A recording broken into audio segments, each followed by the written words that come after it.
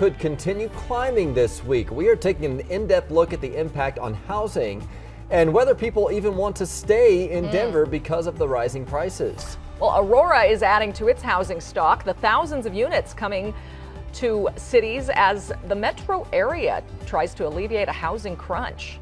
And we've seen fire and floods. Now we'll have a look at the impact of extreme heat on natural disasters really worldwide, certainly from coast to coast here in the U.S.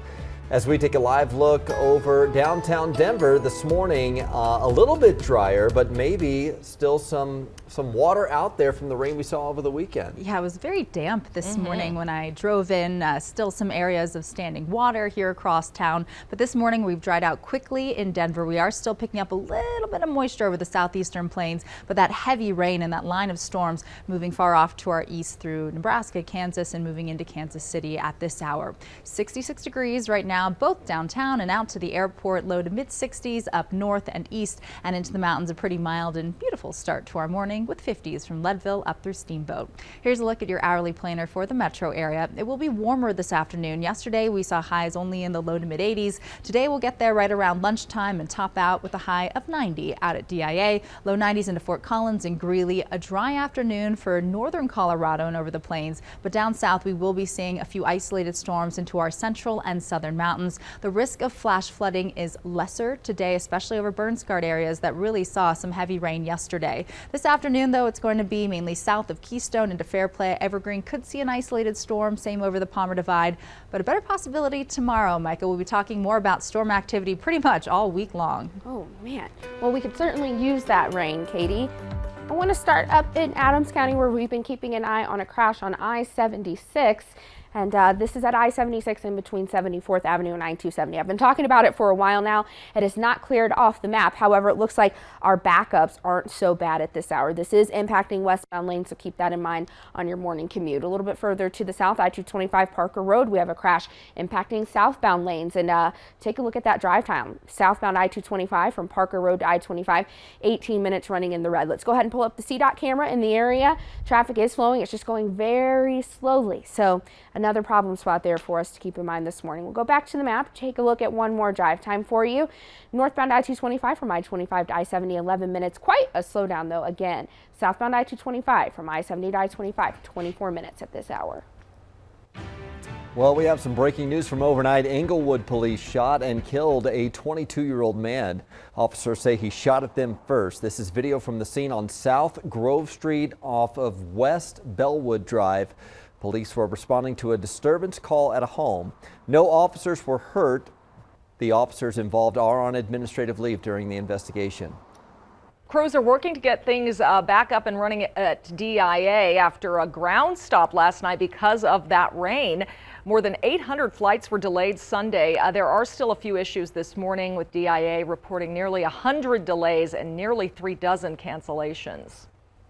Well, new this morning, Colorado's hot housing market is now driving people away. Now, we could also see another interest rate hike this week, which could make things like housing even more expensive. So we're taking a 360 in-depth look at the state of the housing market. First off, the Fed's two-day meeting starts tomorrow and will likely end with another rate hike. Analysts expect 0.75% increase, which would be the same as June, when the Fed ordered the largest rate hike since 1994. This is all to tame inflation, which is now at more than 9%. There are some fears these increases in rates will push our country into a recession. Over the weekend, though, Treasury Secretary Janet Yellen downplayed that, saying our strong jobs market and other factors will soften the blow. Consumer spending remains solid. It's continuing to grow. Industrial output has grown in 5 of the 6 most recent months. Credit quality remains very strong. Household balance sheets are generally in good shape, but inflation is way too high. We are also seeing the impact because last week the number of people applying for mortgages dropped, hitting its lowest point since 2000. And you can blame the higher interest rates, which stand around 5.8%. Nationally, home sales fell for the 5th month in a row. So the average monthly mortgage payment in the Denver metro area is $2,900. That does not include taxes or insurance added on top of that. So maybe it doesn't surprise you that more people now are leaving Denver to find a more affordable place to live. Redfin has ranked Denver 8th in a list of cities where homebuyers are moving away from. And here's where they want to go. Miami tops this list. Tampa, also in Florida, is second, followed by Phoenix, Sacramento, Las Vegas. You see some cities in Texas on that list that are more affordable than Denver. Even a not so affordable city like San Diego still made the list of destinations. Apparently, experts think some Americans are just craving warmer weather. Yeah. Trading in the skis for the surfboard, I guess. Well, we can't control the weather, but some cities are considering incentives to get people to stay or at least get them into more stable housing. Boulder County is offering landlords a bonus of $2,500 for offering space to the homeless. Fort Collins is also asking people to take a survey about housing this week. It asks about creating a rental license program and expanding the current occupancy limits. Denver is also considering a plan to give people in shelters $1,000 a month to help them find stable housing. And those housing solutions are needed more than ever. The homeless population in the Denver metro has increased nearly 13% in 2 years. That's according to the point-in-time count taken back in January, which included both the people staying in shelters and on the streets. More than 6,000 people were counted as homeless, an increase of nearly 800 since the last point-in-time count, which happened before the pandemic. The number of people sleeping outdoors also increased by more than 32%. So across the metro, we see new developments popping up all the time because we can't build new homes fast enough. Here's a look at some of the projects in the works for Aurora out near the airport. Denver 7's Christian Lopez joins us live from there with a preview of these thousands of homes coming online soon and what that means for us.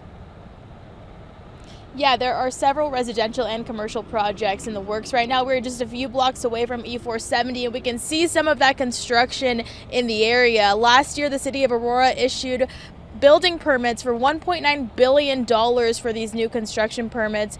And at last check in May, just a couple of months ago, $624 million have already been spent on them. City officials say this is a great place to live and work, so they're excited for these new developments. Throughout the pandemic, we have seen very strong development activity across the city. And so that is both in new areas of the city where we haven't had development before. So a lot of that's out in the area south of the airport, between I-70 and the airport. We have a couple of large master plan communities going on out there. That includes Painted Prairie, which is the 1 square mile just south of the Gaylord out there. He just mentioned one of those projects, Painted Prairie, and here are the details from the city. It is a planned community that will have 4,200 units. So far, 10% of those are already built. There's also Aurora Highlands. 360 units for that one are under construction, with more than 12,000 units planned. And there's also High Point. 2,700 units planned for that one. So far, 700 are built. That is just 3 of 14 planned development projects that are a mixture of retail, commercial, and residential. Live this morning, I'm Christian Lopez, Denver 7. All right, thanks, Christian. And while home prices continue to climb, we are seeing some relief at the gas pump. Those prices are starting to fall at a faster pace now. AAA reports Colorado's average is sitting at $4.62 a gallon, which is down 16 cents since last week. I can smell it first, always, and then I hear it. Flash flood concerns are top of mind for high country communities, the new reality for people living in the shadow of recent wildfires. And meet the Colorado athlete who doesn't let cerebral palsy slow him down, not even a little. He is fast and on his way to the record books.